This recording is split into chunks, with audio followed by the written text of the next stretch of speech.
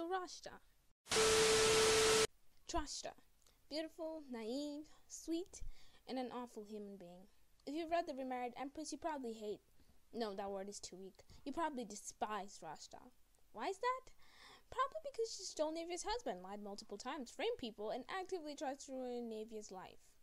But what if we only see her this way and hate her so much because the story is being told from Navia's point of view? Does her past justify her current actions? Does she just have no idea whatsoever how bad her actions really are? Is she just trying to survive? Is she suffering from PTSD? Is Rashta the victim of this story? If you don't know, Rashta is one of the main antagonists of The Remarried Empress. The Remarried Empress is a web novel that has been adapted into a webtoon. It's the story of Empress Navier, an empress of the Western Empire, and FYI, she's really, really good at leading the empire. She's married to this obsessive man-child, but she later marries the king of the Eastern Kingdom, and they live happily ever after. I wish. These obsessed freaks keep bothering her even after she's a whole kingdom away. Obsessed much? So in the very first episode, even before we meet this Rashta girl, we get to hear about her from Navia's ladies-in-waiting. She's referred to as a filthy girl, a runaway slave, and an unkept little thing. She's also described as a considerable beauty, and one of Navia's ladies-in-waiting says that her beauty was second only to the Duchess of Tuania, and this woman is known to be the most beautiful of all the duchesses. So what do we know from that conversation about her? She's a presumed runaway slave, she looks filthy, and that even with all the dirt she's covered in when she's found, she is belle. Very, very beautiful. Now, I did feel sorry for Rashta during the scene because I thought the ladies were being a little too harsh on her because they hadn't even met her, like they didn't even know her. Then I met the actual character and witnessed the havoc she caused. And while I still don't like what they said about her at first, I no longer feel any pity for her. The first time Rashta meets Navier, she seemed disrespectful, at least to me. I mean, she grabbed the Empress's dress and even tore it. I guess this could be excused as she probably wasn't taught how to behave around the royal family. Or maybe she thought because Saviesha treated her like an equal and a friend, Navier will too. So she introduces herself to Navier and addresses her with no respect whatsoever, despite her being the Empress of the empire she is currently in. She then asks Navier what she should call her, though I don't know why she believes she could call her anything other than Her Majesty the Empress. Maybe it will be understandable if they had met before and were maybe friends, but keep in mind this is the first time they are meeting at all. You think that because of her past, she'll be a little more cautious around people with power, but no.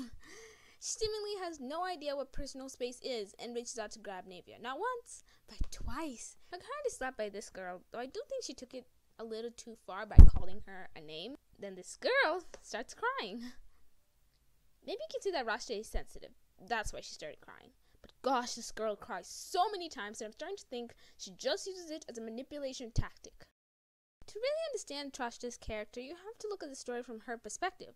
Keep in mind, this first interaction is shown from Navier's point of view. So what if we looked at it from Rashta's point of view? Because in many stories, the point of view can change a lot. Now, it's pretty apparent that Rashta views herself as the victim of a lot of situations, even if she may have caused whatever mess she may be in. I would expect Rashta to believe that she tried to be friendly to the Empress, the woman who she will be sharing her husband with, but the Empress coldly rejected her offer. If the story was told in Rashta's perspective, I admit I would have probably felt sorry for her and not like Navier, at least during this scene.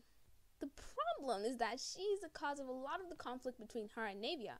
Navier politely expresses her wish to not see or speak to Rashta, yet Trashta does not respect her. Again, maybe she was just never taught to respect people's wishes. She calls Navier her sister even when asked not to. She sits in Navier's chair without her permission. She just walks in and sits on both Navier's chair and her handkerchief. She also frequently rudely interrupts Navier's conversation with nobles and other royals just to either repeat what Navier said or say some crappy stuff.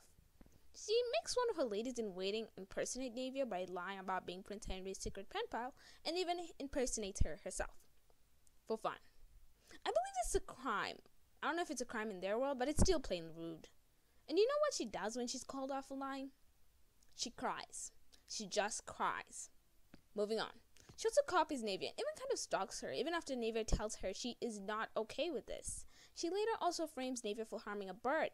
Trashta constantly tries to bother Navier, may I remind you this is the Empress, and starts claiming that she's scared Navier may harm her because she hates her when she started it all. A lot of her actions towards Navier can be explained by saying that maybe she just felt threatened. Maybe she was just trying to protect herself from harm because in her eyes, Navier was super jealous of her and will try to harm her. However, the moment she started attacking others unprovoked is the moment I stopped trying to see things from her point of view. She starts a rumor that ruins the marriage of the Duchess of Tournea and also ruins her reputation. Her reasons for doing this are okay, but not good. She does it to make everyone stop talking about the fact that she may be a runaway slave, and this idea is suggested to her by Duke Ergi, her only friend. I understand that she probably did that because she was scared of what will happen to her if the fact that the rumor was true was discovered. She wasn't in a very secure position yet, and she was trying to protect herself. I can understand that. Although I don't know why she had to ruin someone else's life just to protect herself, but okay. The problem begins when she tries to blame her actions on everyone but herself after she is stabbed by an admirer of the Duchess. She quickly went from underdog to villain in my eyes when she started attacking people even though she was in a secure position. She claims that Navier's brother, Koshar, pushed her even though she fell on her own out of fear when he moved close to her with an angry look on his face. She has no need to say that he pushed her, but she does so anyway and ends up getting him banished. She frames a lot of people and later abuses her power as Empress. For example, she has one of her ladies-in-waiting locked up because she found out the fact that she plucked feathers from Soviet's bird, then framed Navier for it. She also orders for her lady-in-waiting's tongue to be cut off so she can protect herself. She also embarrasses Navier as a form of revenge for something that Navier did not even do. Overall, she isn't very nice and lies and frames her way out of problems she created for herself. Some people like to say her actions are justified because of her past, and to understand why they may think that we have to look at Trashta's backstory. This girl has honestly been through a lot, and I feel really sorry for the younger Rashta. She has sold parents to pay off a debt, and I doubt she ever met them or even remembers them. She was a slave for years and was treated horribly in Viscount Letitia's house. Because Rashta's always been beautiful, she caught the eye of the son of Viscount Letitia, and I believe they started dating against his father's wishes. She trusted him, and they loved each other. They even had a child together. But then one day, Viscount Letitia's son, sorry I don't remember his name, decides to dump her. He says he can't be dragged down with her, and I think this really broke Rashta's heart. Then after she delivers her baby, Viscount Letitia says he killed him. Even though this was just a cruel joke, he didn't actually kill her baby. I think this may have been the last straw for Rashta because she probably really loved her baby. She decides to run away, broken-hearted. This leads me to the next part, my theory. I believe that Rashta is mentally ill. Because of what she went through, she's probably scared of losing everything and going back to her past life. What she doesn't seem to understand is that she doesn't need to put others down to lift herself up. It will actually be smarter to climb the ladder by making friends and not enemies.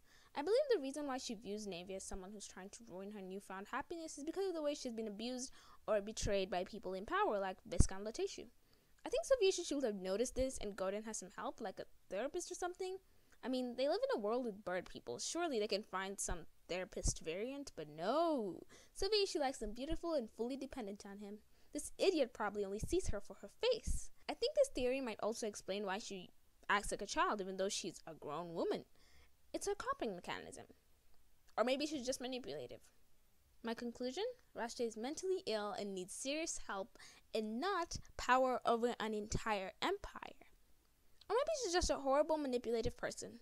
So do I think her past justifies her actions? No. There are people who have had crappy lives but are still nice to people. Having a bad life does not give you a pass to be a bad person.